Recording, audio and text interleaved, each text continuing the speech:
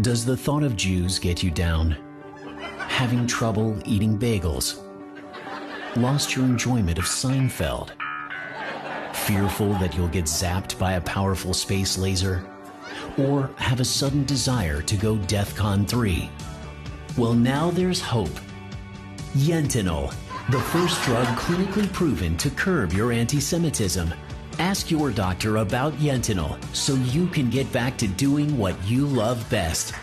Terrorizing your ex-wife and her boyfriends. He texting me, talking and bragging about how he's in bed with my wife. Side effects of Yentanyl may include schwitzing, kvetching, kibitzing, hay fever, chutzpah, mild to severe hypochondria, strong opinions about the temperature of soup, a deep appreciation for Mel Brooks, calling your children to tell them who died, eczema, talking about your asthma, and dancing the hora. Call your doctor if your guilt trip lasts more than 4 hours. Yentanyl. Available at Walgreens.